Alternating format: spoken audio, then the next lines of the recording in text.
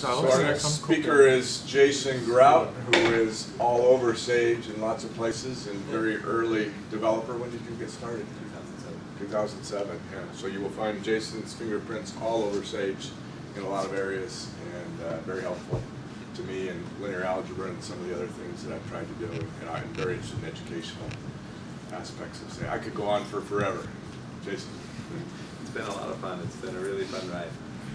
What I'm going to do is just briefly show some of the ways I've been using Sage in numerical analysis. So the disclaimer is that I've taken one numerical analysis class as an undergrad computer science major, and taught one numerical analysis class a year ago. So these things are my first experiment with teaching numerical analysis. But I think some of the things I'll show are nice ways to use technology in the classroom, and particularly some of the capabilities of Sage in the classroom. One of the things I should say about numerical analysis is that it's a great subject to teach because there's lots of real-world applications, right? There's missiles that hit bunkers and things like that because of problems with numerical analysis. There's these applications that catch the students' attention. And there's lots of surprises, lots of disabusing the students of notions that they've had since they were young, that computers were infallible and all sorts of stuff. And so you can start class with an example that they're like, oh yeah, of course that works, and then all of a sudden you move the slider and everything goes crazy and they realize, whoa, all of these things I've thought about computers are totally thrown out the window, what's going on here? And it's an easy way to catch the students' attention. On the flip side, in numerical analysis, you can teach it also with a lot of theory too, so it's easy to bore and lose the students, and this is part of the thing that I've been learning as I've been teaching numerical analysis. What's the right mix here? What I'm showing today is some of the classroom demonstrations and labs where I tried to concentrate on engaging the students, disabusing them of notions that they may have had, surprising them in a sense, and then a little bit, a few more mundane introductions to like numerical computing and things. So the first one is a lab that we did pretty early in the semester, and the idea behind this lab is I wanted them to sort of work by hand in order to understand about floating point numbers, work in a really small case, work by hand, but then to use the computer to help check their answers, give them confidence in their working by hand, doing some binary arithmetic and things. Have the computer help visualize their answers so they could see what was going on inside the computer, and then have the computer help them generalize to real-world life size problems like double floating point precision. So, okay, so how many people have taken numerical analysis before? How many people have taught numerical analysis before? Okay, okay, great. So as you may know, that floating point numbers don't represent all real numbers because there's a finite precision.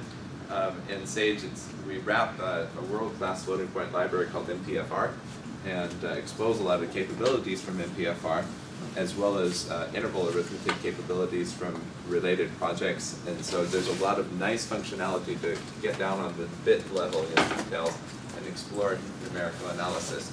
So here, for example, we can take the number 1, and this is by default 53-bit floating precision, and we can ask what's the number next above 1? And of course, as a pure mathematician, you'd say you can't do that, right? But of course, in floating point precision, we can. And I'll mention one thing that you'll need to know about numerical, about doing these sorts of things is, by default, Sage sort of truncates the numbers to give you sort of what's truly the number, and so you're missing some of the bits at the end that sometimes mean something and sometimes don't mean something.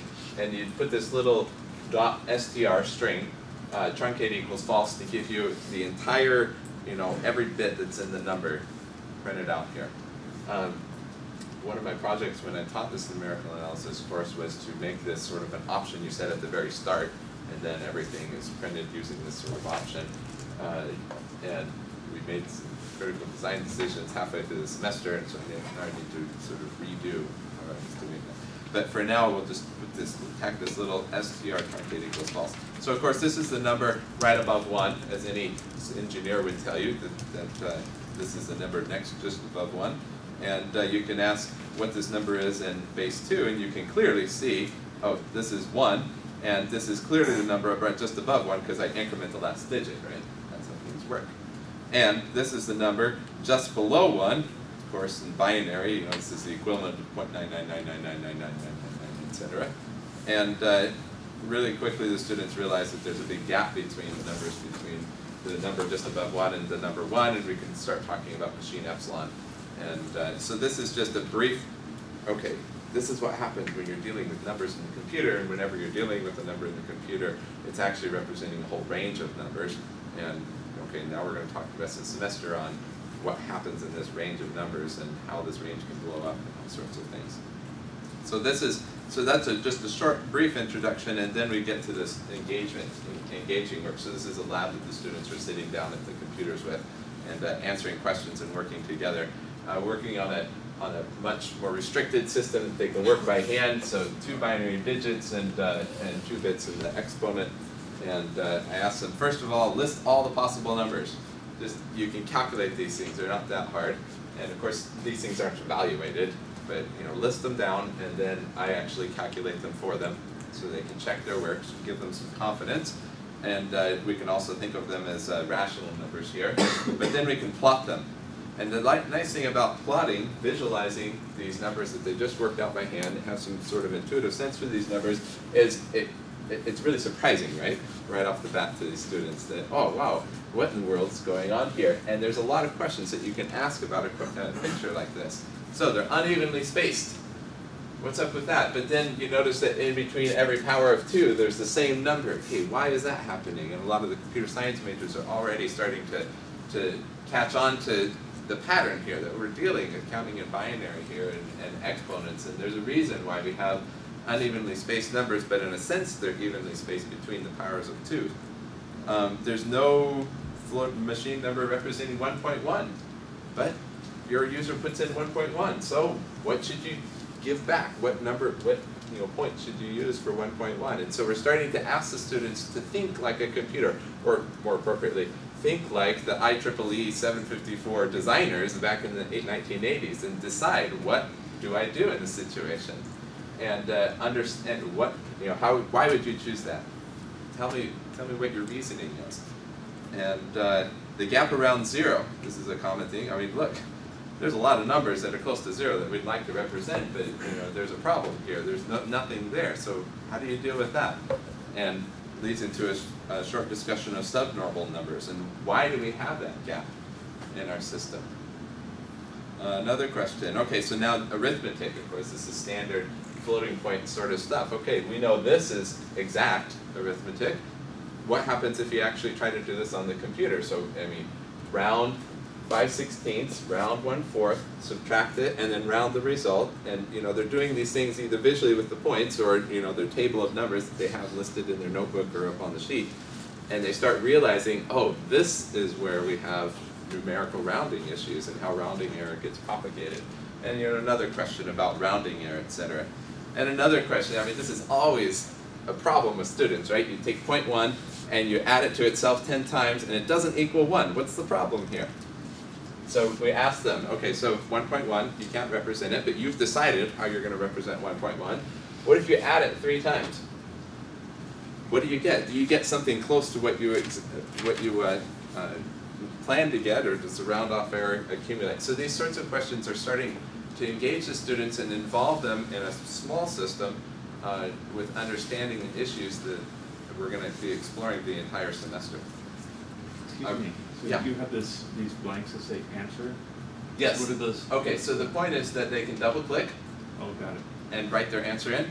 Yeah, so I should say something about how I've found an effective way I've found to do labs. So I did this in linear algebra. I didn't actually do it in this course, but I put it up like I want to do it next time. In linear algebra, I would assign projects as worksheets, and then they would just save a copy of the worksheet and click on the upper left, so edit a copy, and then they would have their copy of the worksheet. They would go through, and I would have question, blah, blah, blah, and a bunch of sage cells, and then answer, colon. Double click here to type in your answer, and then double click and type in their answer. All their computations sort of figured it out, were up here. And then after they finished with the worksheet, save it, and then share it with a special account that I'd set up, like Linear Algebra Spring 2011 or something. So they share it with that user, and then later on I can come through and just log into that account, and there's all their worksheets and the timestamp, when they turned it in, share it before midnight or something, and then I can look at their worksheet, and I can not only grade it, but I can actually make comments on it, change the font to red and, make a comment or two. The nice thing about that is even before they turn it in, I've had students, I'm getting an error, and sometimes it was my error, sometimes it was their error, but they could share the worksheet with me early, and I could go in and just over email, say, oh, okay, share the worksheet with me, and go into the worksheet. Oh, you missed a semicolon, so put in that semicolon and type back an email. Okay, I fixed it. There was a semicolon that you were missing right here, or whatever. And so this sharing makes it really nice to interact with students. You just saved me a lot of work there. I never thought of that. So I was getting all these files in my. Yeah, I've done that too, and I was like, I can't do this. That's great. That's perfect. You don't want to have them share it with your personal account though, because it clutters up your account, and it's really hard to unshare lots of worksheets. But you set a specific account for turning in worksheets and have them share it with that, and it seems to work out well. And the blanks for the Sage, so they would also, those are for showing how many computations to do with Sage? That's right. Okay. There's two reasons why I put blanks. So in linear algebra, I would ask a question, then make 10 blank cells so that they didn't have to create new cells if they didn't want to, and then put answer colon. Here I just put a blank cell in between. Part of the reason is so that they can put computations in, and part of it is to work around a problem right now in Sage, in the data, the worksheet format in Sage, and that is anytime you have two text cells that are together adjacent, the next time you open that worksheet, they'll become one text cell. So it concatenates text cells, and this is just an artifact of the format that we use for the Sage notebook. So typically, if I have two logically separate texts, I'll put a compute cell in between them to sort of keep them separate. And so I end up with littered, compute cells littered through, but I don't know, it's okay with me. And so and we're actively working on changing this format to support adjacent text cells that are distinct, etc. Okay, so rounding modes. Students love it when a professor says go to Wikipedia, right? So go to Wikipedia. It has a really nice article on rounding modes, or they can go to their book, and then we can talk about rounding up, rounding down, round to nearest if you're even, whatever. And so I asked them, okay, for each of these, what is 3.25, which is one of these numbers that's sort of right in the middle. And in order to do this, they need to go back and look at actually the binary expansion for 3.25 in their system, etc. And actually, Sage can do computations in the real numbers with round up or real numbers with round down. If instead up here, well, let's see, is there a good guide for this? Yes, for the prep workshop, we put a little numerical analysis quick start that I can publish, but it's easy to say, do all your computations in a system where you always round up to the nearest binary, or round down to the nearest binary floating point number, etc. And so they can check their work actually with this sort of thing too. Relative error, we've talked about relative error, and calculate relative error of what the approximation is for 1.1 and actually what 1.1 is, and the maximum relative error, and do this for a couple of numbers, and of course the relative error, it changes because these numbers are not evenly spaced through the number line. What's the pattern you find? So this is a little bit of investigative work, and then we talk about machine epsilon being maximum relative error between 1 and the number right above it, and so these are sort of setting the stage for conversations throughout the course. Now this machine epsilon actually, I asked them to do it for a 53-bit number, so double precision number. And then we can have Sage actually calculate the machine epsilon here and sort of check their answers, etc. So this is generalizing it to the real world problem. And then, we talk about some of these real world applications, these real world tragic events that happened in real world because people weren't paying attention to floating point error. But that's not the topic for today. So I'll leave that to a textbook or your discovery. I'll say Eve. His last name, Eve, on the prep workshop this semester, this summer, there's a person that's been Eve Evergelt, yeah. He's been doing. He apparently memorized the entire last 40 years of COMAP journals or something. I don't know. He's always coming up with oh yeah, well here's an application from COMAP that deals with the World Trade Center floors falling, or here's an application, blah blah blah, and he's got these great worksheets that he's been publishing on the Prep Workshop website, and he says that we can sort of take and use whatever. So maybe we'll post some links to those with permission. Okay, so that's a lab that seemed like it worked pretty well with the students. They got their fingers dirty and they got to sort of really understand what's going on under the hood here. So the next couple of ones are more classroom demonstrations. So they help guide and encourage discussion in class. These next two labs are sort of disabusing them of notions that they might have had throughout their life. So we're going to talk about finding roots. And to start off, there's a little function that basically does the next above a number of times. So it gives you all the 20 consecutive numbers after 1 in 64-bit or 53-bit double precision numbers. So here we have, let's see if we print them with the truncate equals false. Here's clearly the 20 numbers just above 1 according to any engineer. There you have. Okay, so we have a polynomial here, and we factor the polynomial, and we clearly see that there's a root at 2/3. Okay? In fact, there's 3 roots at 2/3. And we can plug it in and ask Sage to calculate it exactly, and yes, f of 2/3 is 0. Okay, but then we say, well, let's look at floating point arithmetic, so we construct the double precision floating point number. You'll notice that I've done a couple things here. I use RR, which is Sage's real numbers, 53-bit precision real numbers, and I've put this thing in quotes. The reason why I put it in quotes is because I don't want Sage to interpret it as a floating point number and then convert it to the precision that I want. Instead, I want to, this guy, the 53-bit precision, to just get a string and actually just interpret that string as a 53-bit precision floating point number. It's not a big deal here, but it is a big deal if you do say 100-bit precision. You don't want to just type in a number and have it interpreted as 53-bit and then convert it to 100-bit. It's much better to specify a string than just taken literally as a 100-bit precision number. Okay, so I put in a number that's clearly not 2/3, even by engineering standards. And I asked what f of a is, and of course it's 0, right? And this is a problem. This is a big problem, right? This should not be a root of this polynomial.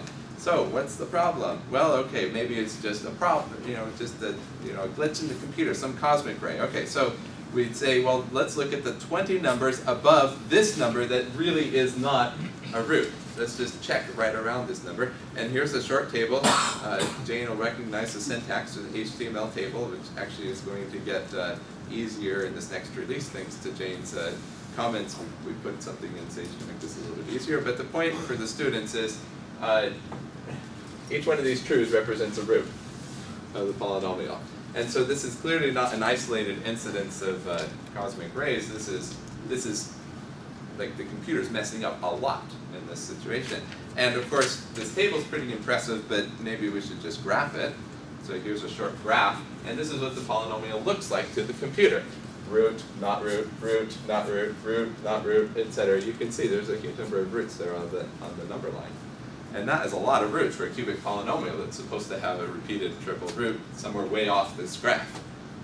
So what's going on? And this is so of course the students are at this point in the semester saying, numerical precision, but we just talked about Horner's form. We can get around that, right? So there's a way to evaluate a polynomial to be more numerically stable. So this is one notion of students that this polynomial has triple roots, and of course the computer knows that. Bam, gone. There's something really wrong here. The computer's doing something really wrong. Okay, well we know how to solve this. Horner's form. Okay, here's another notion. So we write it in Horner's form. Let's see. Same example written in Horner's form. Here it is. So here's it written in Horner's form. Here we factor it just to make sure we still have this root of 2/3. Sage still agrees with exact arithmetic that the root is 2/3. We do the same sort of thing. Yes! Horner's form says that this bad number that we had before is now not a root. That's perfect. Okay, so let's just double check. And how many truths do we have here?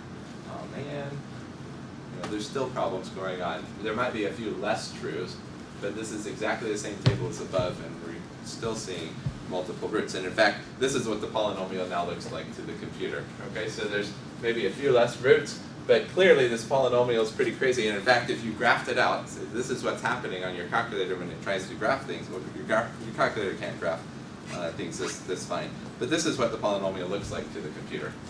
And this is a cubic polynomial with a root way over, triple repeated root way over here.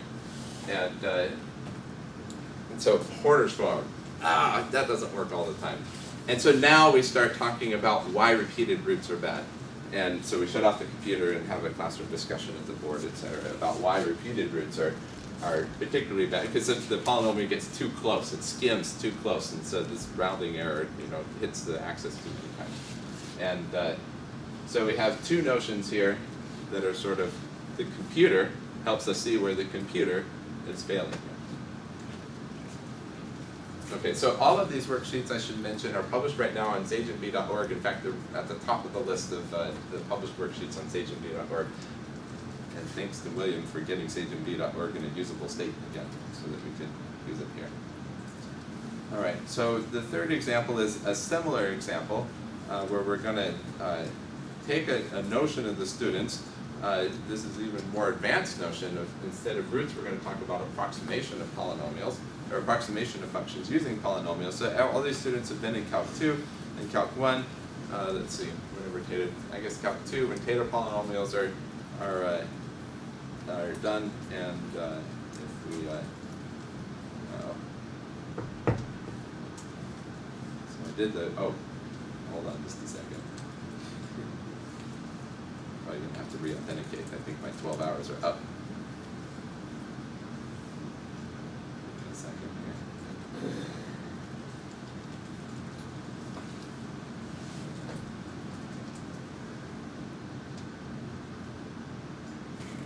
Vent 0816. KFEU colon XSUO colon KZOO. The only time on YouTube you're going to hear the password spoken while the instructor types it in. Okay. There we go. Okay. So let's see. Let's go back to.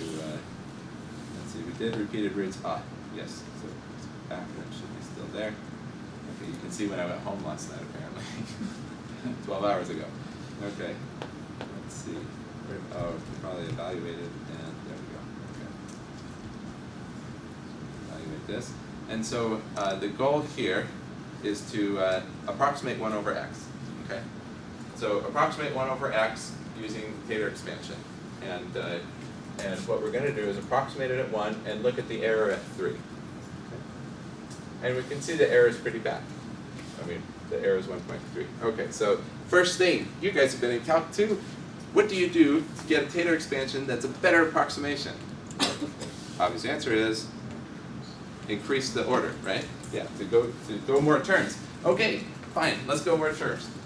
Oh boy, our approximation now is 10 off, right? And then, the classroom discussion where we realized that, increasing the order is actually doing us no good. It's doing us negative good here. I mean, it's clearly that's not the right thing to do. And so all of a sudden we have this discussion about what happens when you concentrate your approximation. All your accuracy is concentrated around 1, and it's causing problems here. Okay, so how do we avoid this? How do we take care of this?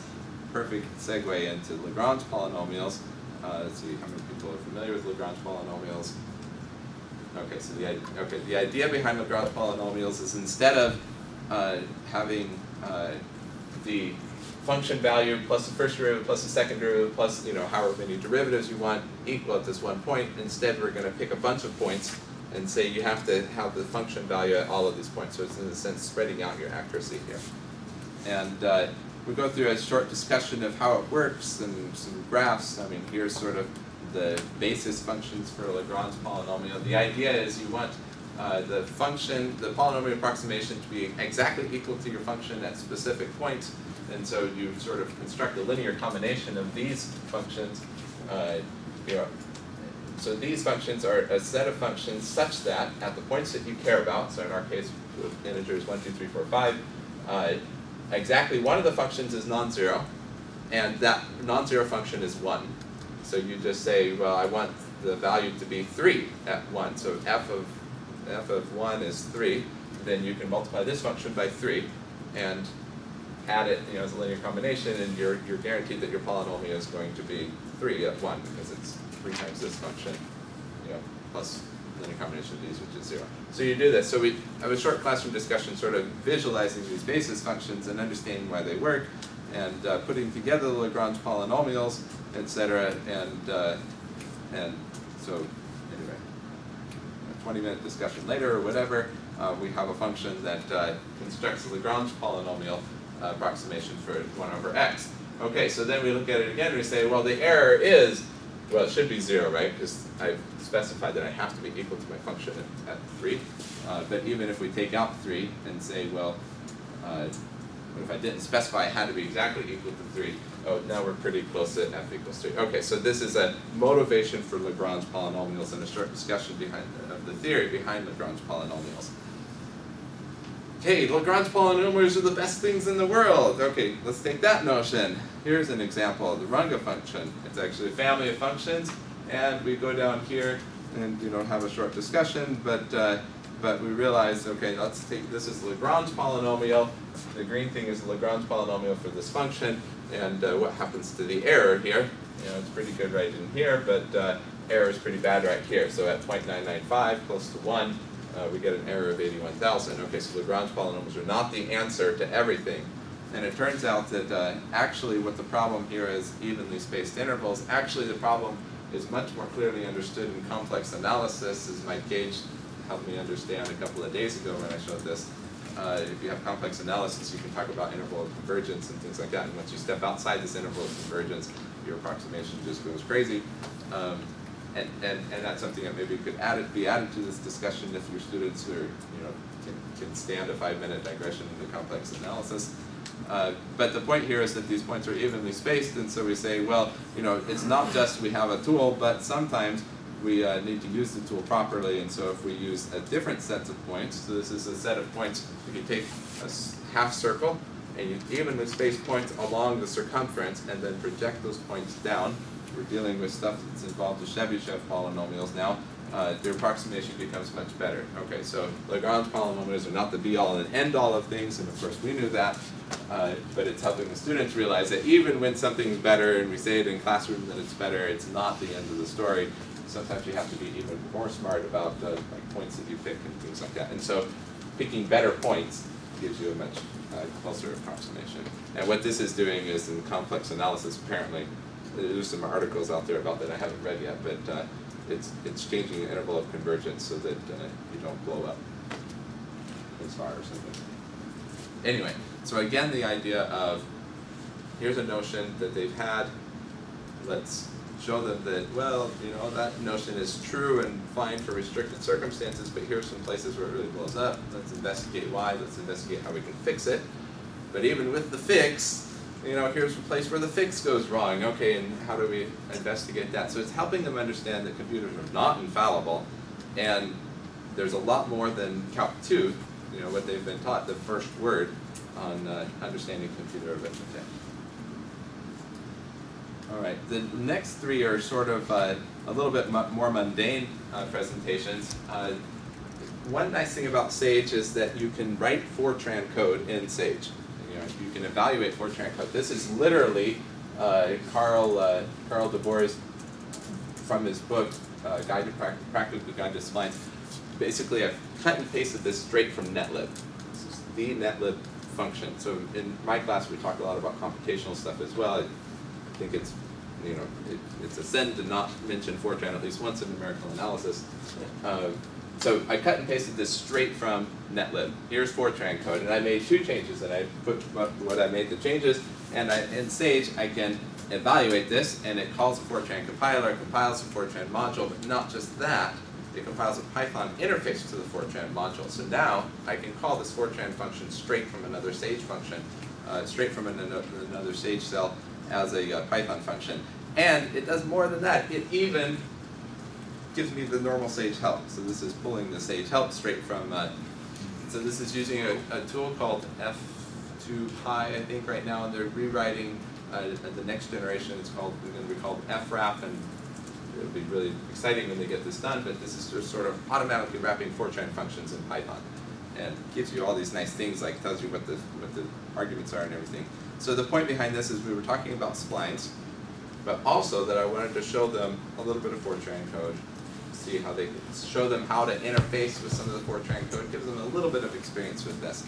And so I've told them how to interpret the arguments and everything, and we don't necessarily go through this in class. This worksheet's published at the end of class. This is another reason why I like to use Sage in the classroom. I'm working through class, they might have a question, so I open up a cell and do some work, etc. At the end of the class period, I go up to the top and hit save and publish, and then they can immediately walk to the computer lab or wherever later that night and see not just what we started class with, but the running commentary and calculations and the things that we were working through in class. Very, very easy to sort of post in class notes. So I've just given them an example of how to call this function. Basically, this is what you would do if you were calling this function from Fortran, how to interpret the result as a polynomial, etc., and then draw in a nice picture, of the spline. So this is a spline is a piecewise, cubic function where you insist that certain derivatives and things match up at the endpoints, so it's sort of really smooth.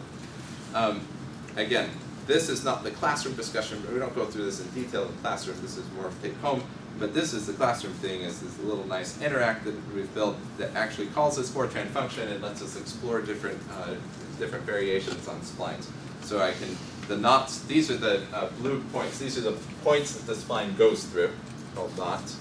And this is the boundary condition. So here I've said that the first derivative has to be 0 and at the starting point, and the first derivative has to be 0 at the ending point. And so this pppack function that's on netlib lets you specify all these boundary conditions. But we can talk in class, this is the main focus of the class discussion, theoretically what the splines are, etc. on the board, but now we can sort of just play around with them. Or maybe we could do this and then do the theoretical discussion. I can say, oh, I want the second derivative to be 0 at the starting point. Or I want the second derivative to be 0, or the second derivative to be 2 at the starting point. And behind the scenes, this is, second derivative to be 0. Oh, okay, so maybe I want the first derivative to be 0. Is it not updating? Let's see. There we go. Oh, maybe this. Oh, it's still updating. Anyway, so we play around with the numbers and we see examples of these boundary conditions that we've talked about in class. And to do this, we're actually calling the Fortran function. So a little bit more mundane, not as flashy or showy for class, but still a good solid use of technology in the classroom. All right, another, again, solid sort of use of technology. This is more for the lab. I just want to show them LAPACK. Of course, we should always mention LAPACK when we talk about numerical linear algebra. And this is the same flavor as the Fortran thing. Sage includes a copy of LAPACK, of course. It's part of the NumPy or SciPy library, NumPy library. And we can actually access the LAPACK functions directly using the Python interface. And here I've just shown them how to call a LAPACK function and how to interpret the results and how that corresponds with what we've talked about in class and what Sage gives us back. There's a little convention switch between what Sage gives us back and what LAPACK gives us back, but here we're just calculating PLU decomposition of a matrix and just calling directly the dget out or f function from LAPACK. Again, this is not something so much we go through in class, but something that I publish out there as we talk about numerical analysis and matrix linear algebra, and then there's some sort of assignment about PLU decomposition that can see an example of it. And again, here is sort of an aid rather than a focus in class. This is talking about iterative methods for solving systems of equations. So Jacobi method, the SOR method, the Gauss-Seidel method. And we start off the discussion with a short discussion about eigenvalues and spectral radius of matrices, which is the largest absolute value eigenvalue, the largest eigenvalue and absolute value. And talk just briefly about, so here we have a matrix. We look at the eigenvalues. The spectral radius is 2 because that's the biggest eigenvalue with absolute value. And we look at, okay, so what are sort of iterative powers of this matrix? And we can see that the matrix sort of just really blows up. And in fact, if we look at a to the k norm 1 over k, we notice, oh, you know, that number looks familiar. We've seen that before, and there's a theorem out there that says this should be somewhat close to this converges, I think, to the spectral radius. But again, we're not doing heavy theory at this point. We're just sort of exploring and saying, oh, the spectral radius is related to what the powers of the matrix do, what the entries of the power of the matrix do. Here we take another matrix. We calculate various powers of this matrix, ask the students what's happening as we take powers of this matrix, and the clear answer is things are getting smaller. We look at the spectral radius, or first we look at the thousandths power. Of course, things are getting really small. We look at the spectral radius. Oh, it's 1/2, and we can do a brief discussion about how the matrix, the powers of the matrix converge, the entries converge to 0 if the spectral radius is less than 1. So this is sort of leading an investigative discussion that leads into sort of a more theoretical discussion. And then we talk about various methods, iterative methods for solving systems of linear equations, and there's ways you can motivate this by, we don't want to take a lot of memory to solve this huge system, etc. We want an iterative method that sort of runs a lot faster. But then the point is that we can visualize these methods. So the point is that we started right here as a guess for our solution. The solution really is up here, and these various paths represent what points the various methods give you. So here's the sort of, this is the Jacobi method, and sort of just takes its time.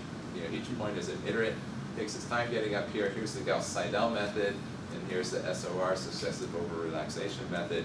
And students sort of get a visual understanding of this sort of really complicated matrix calculation that they're doing. That, oh, I like the purple one. You know, it just sort of like gets right to the point instead of messing around and wandering around like the Jacobi iterators do. So again, this is sort of just to enhance the classroom discussion with some visualization and some investigation, you know, calculation. But there's also, you know, a whole other component in the classroom during this discussion. So there's 6 examples of how I've used SAGE in linear algebra and numerical analysis in my class. I think that's it. So questions?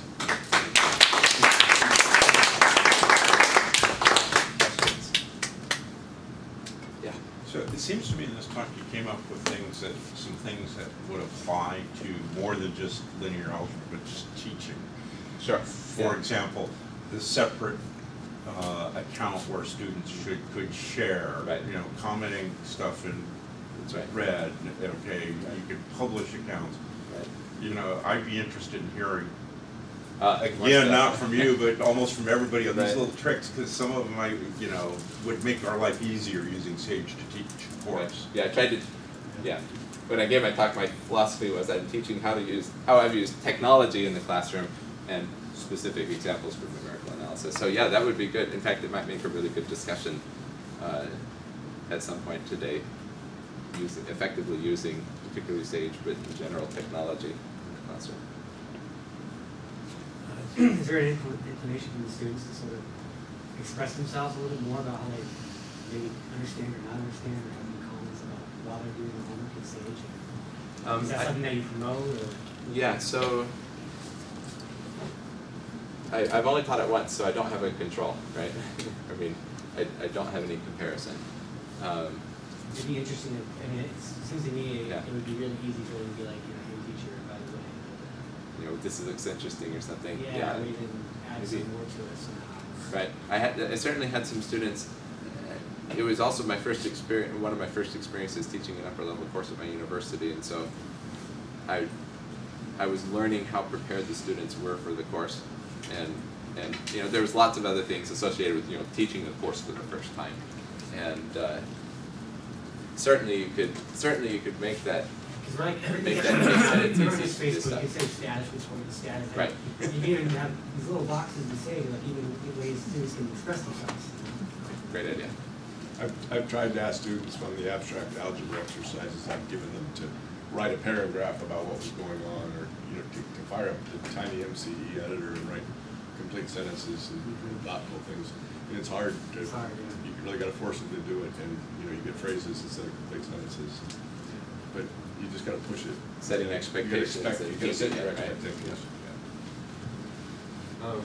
Do you have a lab time that you for the students, or is this? Good question. We taught it actually in a computer lab. So in this particular case, I requested the math computer lab to teach it in. So we had computers around the wall and then a table in the center.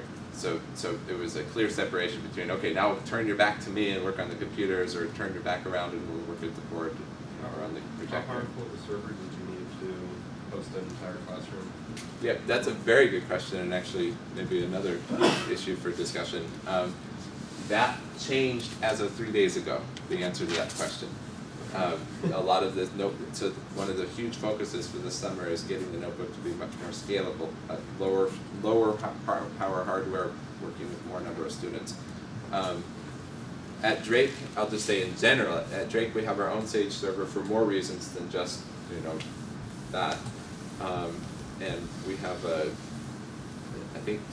we have an old machine, a server that was sitting around and nobody was using, that I just claimed and they said I could have. And we put a couple of gig of RAM in it, so I think it's got 16 gig of RAM, which is an overkill. And it's a quad core dual processor, so 8 cores in total, Dell server from like 5 years ago. But I think it's an overkill for, my class was like 7. I'm at a small liberal arts university, Drake University. My guess is our computer, after the changes from today, could easily handle, maybe 40 to 80 students simultaneously online. But because of these changes, we don't have a huge amount of experience with this. We aren't sure what the capabilities are now. Before now, Sage servers were sort of limited to about 30 to 40 simultaneous users, and this was a limitation of the way the server was programmed, not a limitation of the hardware. But we've removed some of those limitations. Mike Hansen and Otto and William have been working really hard on removing these limitations, and now things should scale a lot better. So that's part of the reason why SageMB.org has not been usable for the last year, and but 3 days ago it's finally usable again, and we're cracking down to see how scalable things are. That was a long-winded answer to your question. To say that as of 3 days ago, you can reasonably expect to host hundreds of students on a pretty low-cost campus server, a couple $1,000s.